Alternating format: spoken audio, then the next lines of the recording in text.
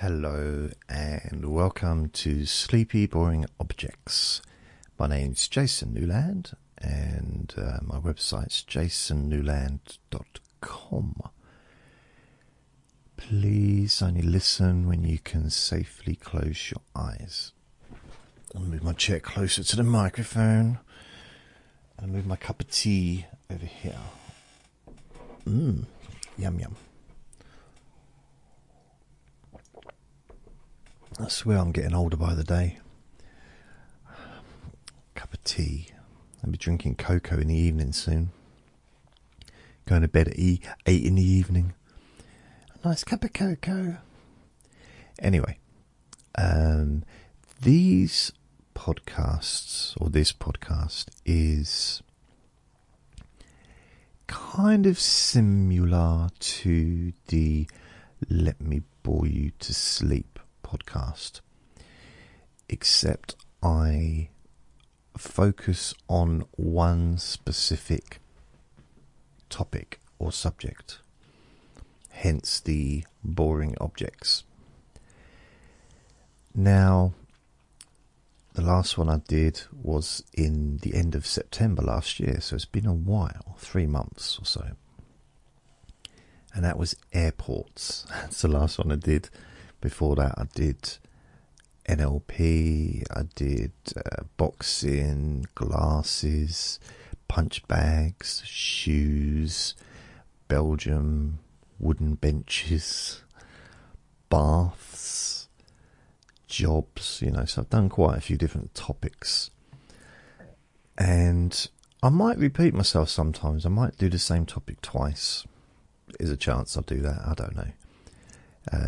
But the point of it is to pretty much just bore you into relaxation, bore you to drift off to sleep by just talking about a specific thing. That's all it is, really. It's not, it lasts generally about half an hour, sometimes longer, and as I said, it's a little bit more focused than the Let Me Bore You to Sleep, slightly. So I don't talk about my life as it is now, I don't talk about what's gone on today or yesterday. I only focus on the thing that I'm talking about. Now, I want to just clear up one thing before I start. And this fairly important thing to say is, did I say only listen when you can safely close your eyes? Okay, that's the first thing. Secondly, when I talk about a subject, I'm not putting it down. So, although the podcast is called Sleepy Boring Objects, I'm not saying that the subject itself is boring, because it could be a really exciting subject for some people. It's just, I'm probably not talking about it in the most exciting way, potentially. So that's all it is. It's not really, I'm not saying that, I'll talk about hypnosis, but I don't think hypnosis is boring. I don't think there's anything boring about punch bags and wooden benches among the most exciting things in the world to me. So, I just basically just think of a topic or a subject, an object, and just talk about it. So, ideally, just get yourself relaxed, sit down, lay down. If you just want to relax, maybe pause, make a cup of tea or something, just relax, chill out, and I'll just talk at you calmly for some time, however much time I talk for. Now, I thought, because today I'm babysitting my friend's dog, and I've also got a new dog of my own called Vinny. and I've had him for a month, and they're both asleep. Vinny's asleep on the bed in the bedroom, which is where I keep the bed, and my friend's dog's in the living room on the sofa, and he's so big he's taking up the whole of the sofa, and he's asleep. So they're both asleep, they're both relaxed and happy. So I thought I'd take this opportunity to talk about dogs. That's my subject. And then I thought, well, I'm not going to talk about Vinny and talk about all that stuff, because I'll talk about that during my Let Me Bore You to Sleep podcast. So I thought I'd talk about the dogs that have been in my life during my lifetime, the different dogs that I've had contact with. So, and there's been a few. So, I mean, to be fair, the first dog that I remember, really my first interaction with a dog, was a dog that bit me. This Alsatian that basically knocked me off my bike when I was about 8 years old.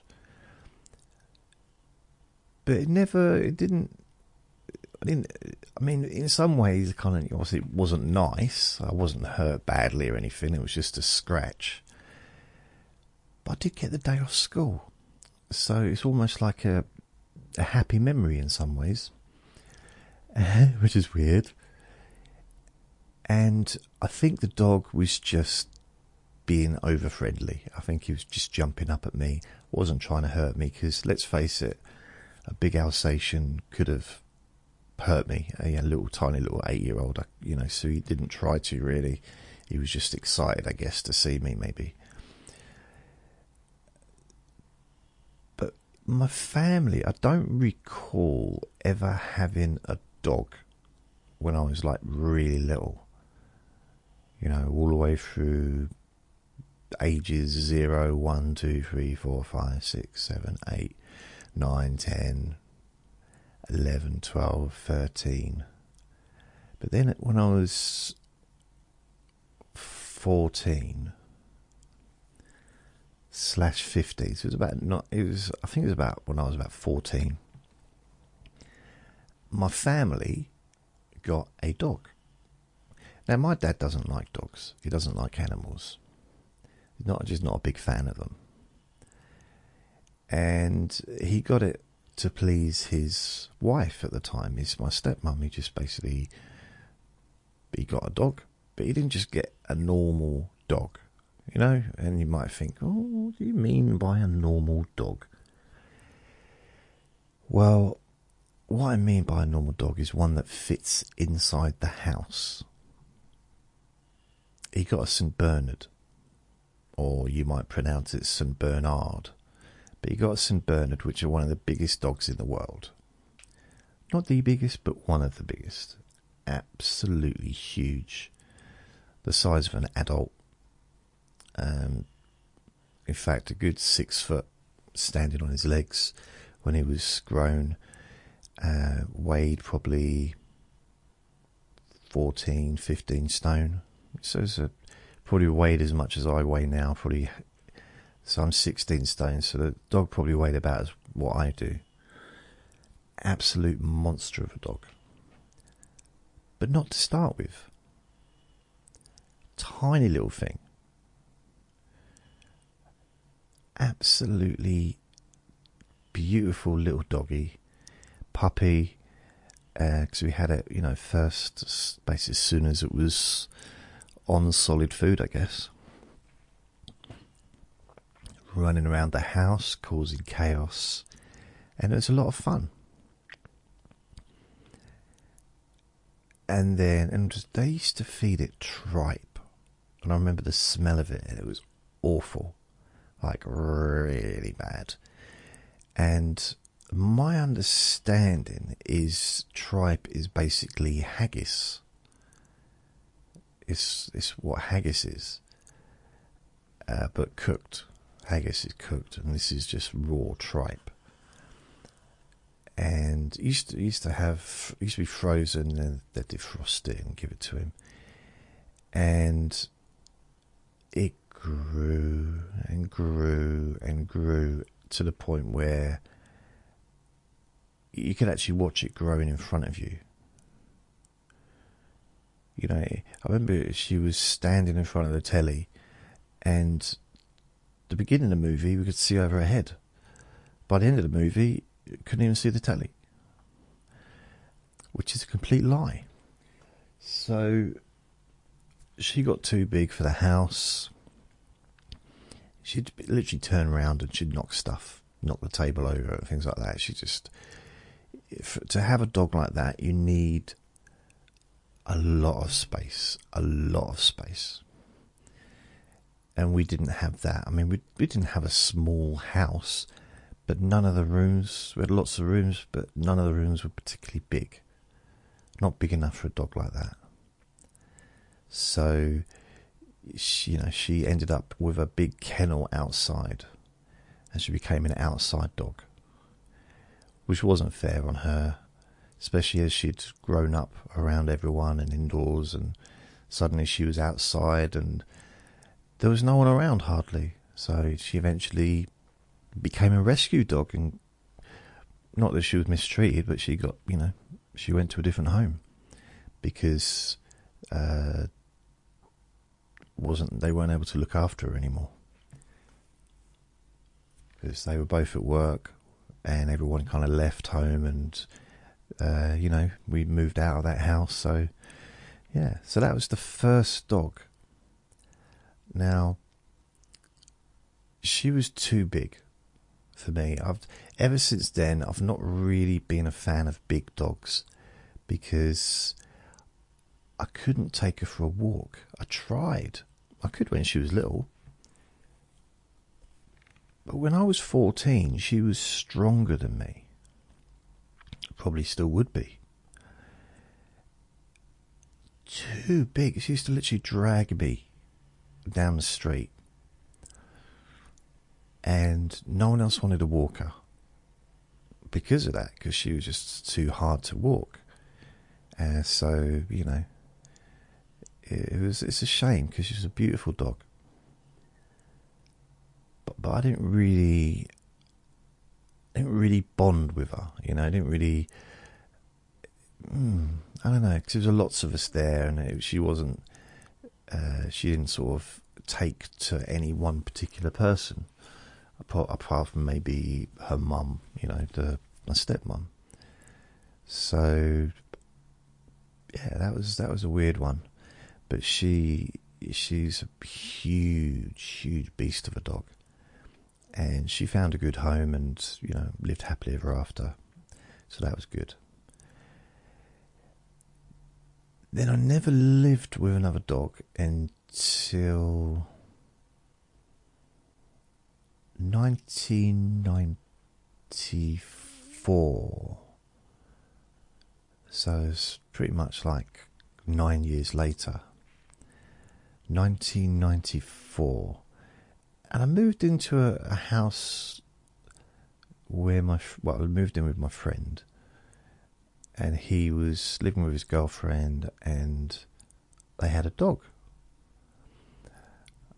And it was a black dog. And she seemed to like me. She'd come in and she'd, cuddle up to me at night and stuff sometimes, and then go off, and she'd go in between the different rooms, and she was quite cool. And I lived with her kind of 3 different times.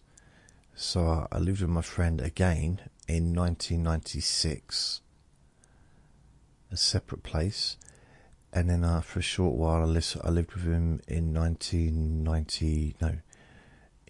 2001. So with the same dog. And I used to look after the dog at Christmas for him when he used to go back to visit his parents abroad. So I'd stay there and look after the dog.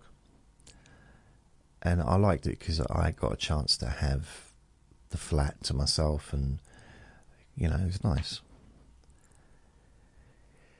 So I got on all right with her, but she was a daddy's boy, daddy's girl, rather. A daddy's boy, a daddy's girl. And it was all about him. She just absolutely adored him. And as soon as he was around, she ignored me, which is fine. Didn't really matter. I'm over it now. Then, in 1995, I know I'm going back a little bit, but 1995, I moved in to this house with a friend, rented a room, and he had a dog. Now, this dog was a vicious dog, and I'd met the dog a few times. First time, it literally just barked at me for about 2 hours solid, and then got to know me. Once he got to know me, it was all right. And once I lived there, he was good as gold. Loved me. He'd sleep on my bed, and I'd look after sometimes my friend would go away for a week or two, and I'd look after the dog, and he'd be fine, absolutely fine with me. I used to take him out walking. I started trying to train him so he behaved, and he did until his dad came back, and then he went back to being naughty again. So, it's a bit of a weird one. I actually got to the point where I could walk him, and he wouldn't go for any other dogs. I could actually walk him off the lead, and he did everything I told him. But it only works if it happens every day and someone doesn't come along that just lets him do what he wants. So, yeah, that was weird. I was quite pleased with myself temporarily. So I lived with him for between it was 94 and 95. And then I lived in a place and moved out, but then I moved back in 1997, and they had a puppy, which was really cool. So I used to take the puppy for walks, and I really needed that. I needed something to do at the time. I was going through a weird time in my life, and it was lovely. Used to take a dog to the park, and a tiny little thing, and grew up, and yeah, I lived there for a few years. And then that was the last dog, really, that I had any kind of contact with. I think. Was there any other dogs? Oh, there was a dog. I lived in this place when I was at university in 2007 to 2010. And my landlady had... Well, actually, I woke up one day and it was barking. And I'm thinking, what on earth's going on? What's that? Because, I think my brain wasn't working very quickly at the time, It's barking. Well, it's a dog, obviously. And there's this little dog running around all excited. And I'm thinking, oh, please don't tell me they've gone and got a dog. Because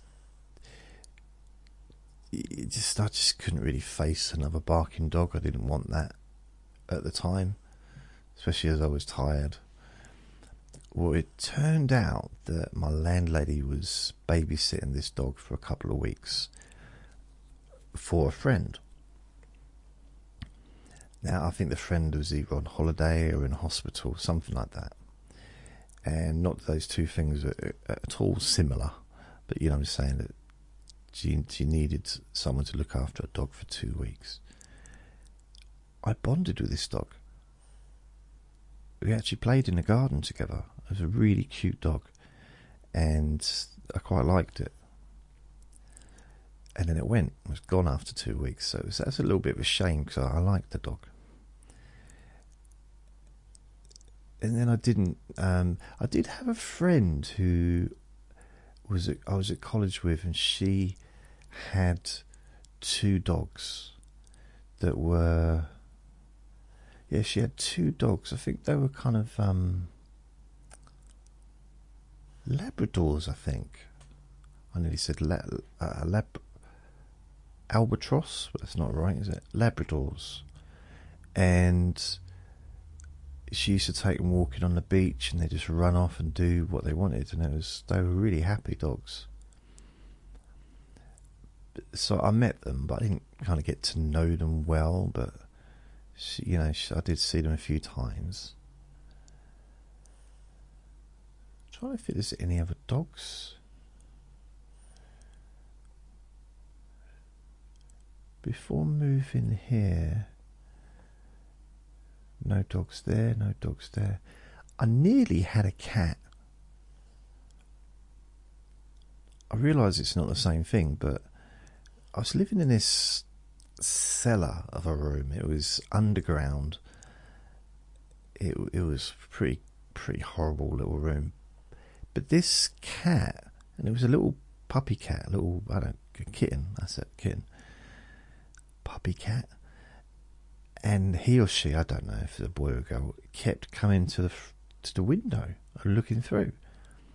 So I started opening a window, and they'd come through, nervous, but like poke her head through, and once actually came into the room. So I thought, I'd heard that there was some cats that were wild, like a cat gave birth and they were at the end of the garden, and so I kind of figured this must be one of them. And this cat took a liking to me, and I really considered, because I'll be honest, I'm not really a cat person. I'm not necessarily a dog person, but I prefer dogs to cats. I don't dislike cats, I've not had much experience with them. Although saying that, we did have a cat when I was about 7 for a little while, and my nan had cats for years and years and years. Even the local cats, the neighbours' cats used to come into her house and sit on her lap. They just congregate in her living room. Their cats loved her. Absolutely loved her. And she loved them.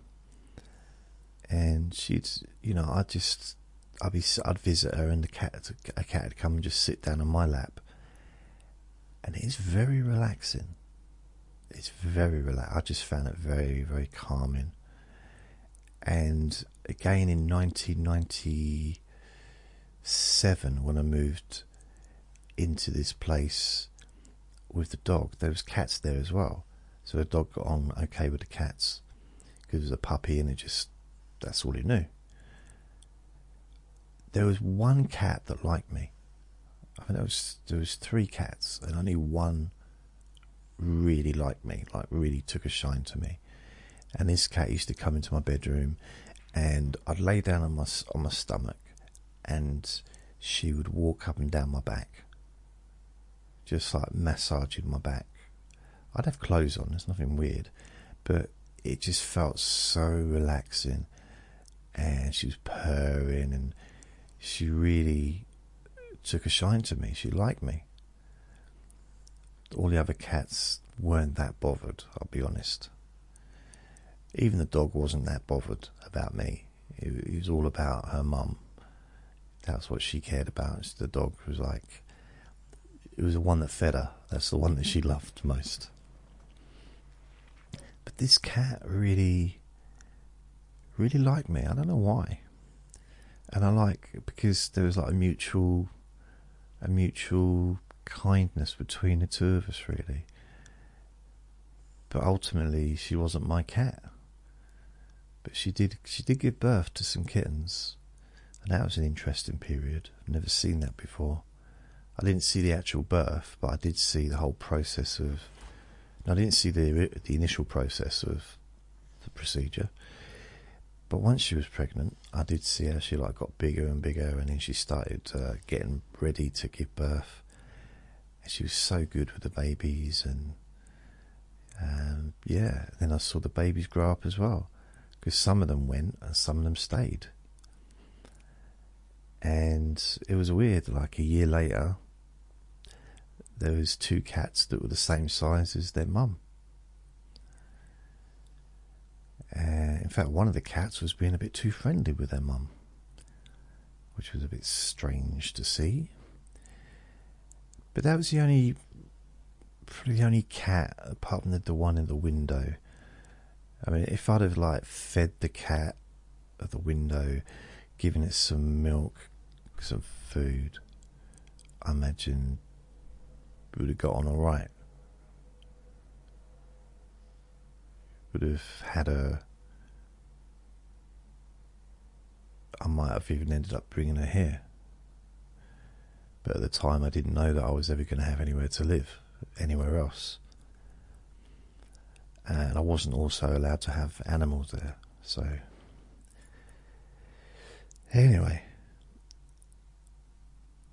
So, when I moved here about 8 years ago, again, no dogs, no cats, nothing. Neighbour had cats. The person before who lived here, one of the people before here, had 2 huge, massive dogs. And there's scratches all down the doors. Even though she was a werewolf. And this, so I know the other neighbours, and they told me that, she had 2 huge dogs here. And then about 5 years ago, my neighbour got a rescue dog, the one that's asleep on a settee. Huge dog, really big, strong, bull terrier thing. Huge, heavy thing. And so, I've spent time with him, and I look after him every now and then, take him for walks, and I see him, most days. And he likes coming up here and having treats and things like that. And then about a month ago, just over 4 weeks and 3 days, in fact, my friend knocked on my door. Now, I was supposed to go to my dad's for Christmas. It was like an early Christmas family get-together. But I had a cough, and I didn't want to go there in case... I just didn't want to spread it, if you know what I mean. I didn't want to take it to my dad. He's a bit elderly now. He's 105. And so... I mean, I'm 82. It's not bad, is it? So I thought, so I better stay away. I didn't want to sort of passing on the lurgy to him, especially coming up to Christmas. So I stayed here. So I knock on my door in the afternoon, early afternoon, and my friend, I opened the door, my friend was standing there, and his dog was there. But this little thing... And it was almost like a trail, like a bullet just ran through the floor, into my flat. I couldn't even see it; it was moving so fast. And it was Vinny, the little dog that's now on the bed, and he's a Jack Russell. And I'm like, what the heck was that? And my friend was laughing. And they came in, and he said he couldn't believe it that him and my friend's dog get on. They're best friends. Now, my friend's dog doesn't like other dogs generally. I mean, it really doesn't like other dogs. He's scared of other dogs, therefore he doesn't welcome being approached by them. Let's just put it that way. It's not his fault. He's a rescue dog. We don't know what's happened in the past, but he's got issues. Well, he loves this little dog, Vinny, and Vinny loves him, and the size difference is ridiculous. I mean, he's like a flea compared to him. He's absolutely tiny compared to the big one. And my friend said, basically, that this dog needed a new home, and a neighbour had been kind of fostering Vinny for about 3 months. Previous to that, he had a home, but the lady couldn't look after him because she wasn't well, so she went back to the original breeder. So, you know, this is kind of like I'm his fourth home, really. So he's a rescue dog. But my friend was worried that he wasn't going to be taken, that, you know, they wouldn't be able to find a home for him. So my friend said, I'll have him. Now, the bloke wanted money. He wanted a certain amount of money, and my friend ended up buying him for me. Because I said to him, oh, I'll have him, because I don't know why I said that, but because he's little and he was very cute and he's friendly, and he gets on with him over there, the big mountain of a dog. And I thought, this is almost like a perfect situation. And he said, really? I didn't say all that. I mean, he said about having him. He said, oh. I said, yeah, I suppose, unless if you want to keep him. He said, no, I just don't want him to be going somewhere that he shouldn't go. I want to make sure that he's safe. And basically that's what happened. So from that day onward, I've had him. And I got him insured on Sunday. So literally, I've had him 4 weeks, and then I got him insured. So I've been waiting for Christmas, the new year, to kick in, really. And last week wasn't a full week, but this is the first full week of without New Year's Day and whatever bank holidays. Because I think last Monday was a bank holiday. So I've now got him, Vinny, insured on a rescue pet insurance. So that no proof of where he comes from or anything like that is needed. Although he is a pedigree, both of his parents were, what's it called, Jack Russells. I think his dad was a show dog. But don't need any of that information. Although I can get hold of it, but I thought it'd be easier just see if I can find a really good insurance that covers most things and has a small excess to pay. And then, so I got that sorted. So now I've got this new dog. So it's quite a few dogs, isn't it? But how many dogs is that been in my life? The first one, then there's the second one, third one, fourth one, fifth one, sixth. So this is a sixth dog. I've only lived with five.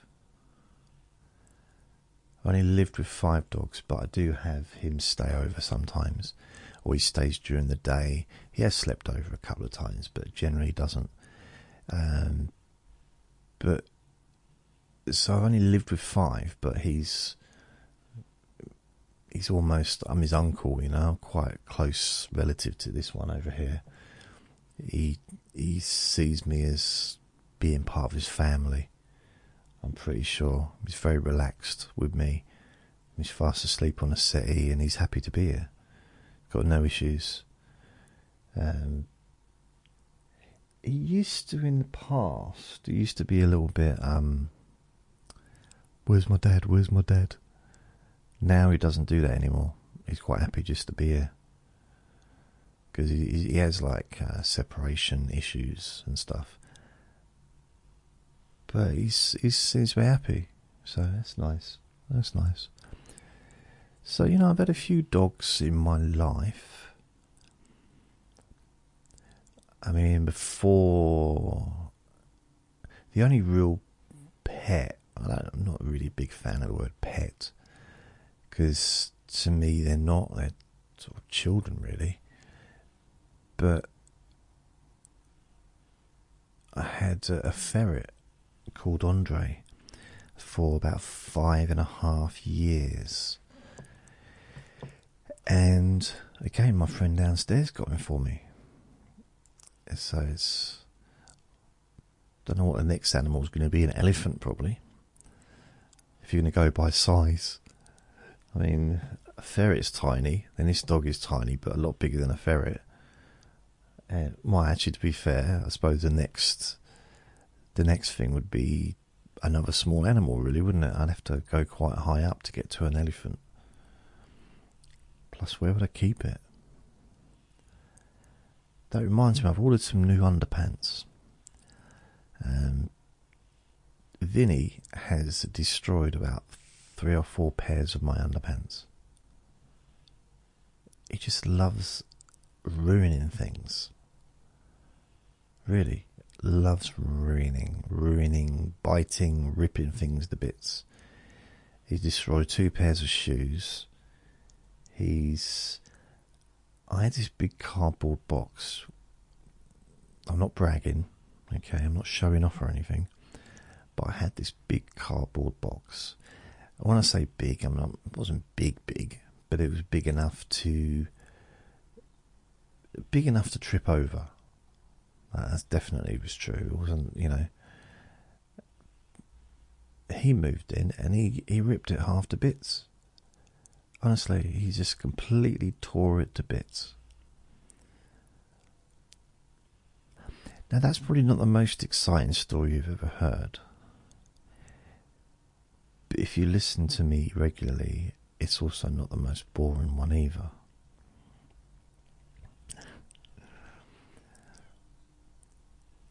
So now I've got this little dog called Vinny, and he's about 10 months old. Apparently he was 9 months old when I got him. But I've got no like physical proof of that. I mean, he's clearly a little boy. He's clearly a puppy. He's clearly a little. But he's a miniature Jack Russell, so he's going to always... not that Jack Russells are big anyway, but he's always going to be little. So I can pick him up, which is cool. He weighs hardly anything.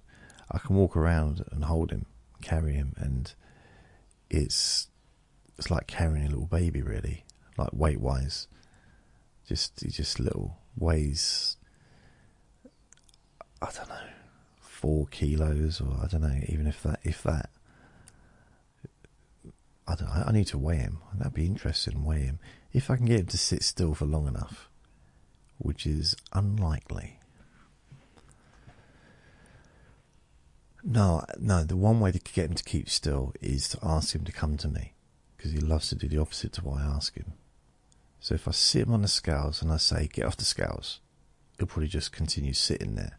So then I can sort of gauge his weight. We have a standoff probably every couple of days at the moment, where, well, sometimes once a day, where I'll bring him back from a walk, he'll be on his lead, I'll come into the front door, close the front door, take my hat off. He'll still be on the lead, but he'll have walked into the living room. So I say, come back so I can take your lead off. So he'll come out of the living room. I'm still standing at the front door, inside, because he can see me. If I was outside, he wouldn't be able to see me. So, and I say, come here so I can take your lead off. And he just sits there and stares at me, refusing to move. So I have to stare him out. And I keep looking at him. And eventually he starts looking away. He looks back, he looks away. And then he moves halfway and looks at me. And I just wait. So come here. I'm being nice and gentle. Come here. Eventually he gives in and he walks towards me, and he lets me take the lead off. I don't know what's going. It took about 2 weeks for him to let me put the lead on. He wanted to go out, and I go to put the lead on, and he'd run away. because it was a game. It turned it into a game, but it was a game that I couldn't win because he's too quick, too little and too quick. I can't catch him. I literally can't catch him. I will sit on the bed and he will jump on the bed and jump off before I've even got a chance to move. He's so quick. He's like lightning, a flash lightning. So yeah, I've got him now. He's a good boy. He's very notices noises and sounds outside, and he barks before my friend even gets up the stairs. He just knows when someone's about to knock on the door, but like beforehand. And when my friend is at the door, he barks with a high-pitched noise that is not. It's just, it can't be legal. You know, it's unnecessary and almost painful to hear. It's so high-pitched. You know, my ears just like say no, please, no more. You know, honestly, my left ear actually started putting its coat on and wanted to leave. So, you know, I don't want none of this. I can't handle it. I said, come on back, I need you. He said, one more chance. So, you know, I've got my left ear there, but I don't want it to leave me. You know, someone said, oh, what happened to your left ear? It left. Yeah, I know it's left, but where did it go? It left. I know it's left, but it's just like, no, I don't want to have that conversation with someone. So yeah, he's a good boy when he's asleep. That's why he's like a child. Brilliant when he's asleep. So good, so well behaved. And that's really the story of dogs. I mean, that was a very, very boring story of dogs. There's not really a lot of interesting stuff to really mention. For myself, I haven't had any. I mean, the one thing I've mentioned this before is, I think the second day I had him, I ordered a pizza, got a takeaway pizza. No, I didn't. No, it's an actual pizza from the frozen pizza. So I cooked it in the oven, and I was going to eat it, and he was basically. I think I gave him some treats, so you know I could eat my food, and I give it to him, and he's like sitting in a way that's in the way. So I put the treats on the chair next to him, and he sits down on my pizza. He actually sits on my pizza. Doesn't even notice. Doesn't notice. He's still walking around with a pizza stuck to his bum. Thank you for listening. Remember to be kind to yourself, because you deserve to be happy. Lots of love. And if you have an idea, a topic for this podcast that you'd like me to talk about, then send me a message on my website. Lots of love. Bye.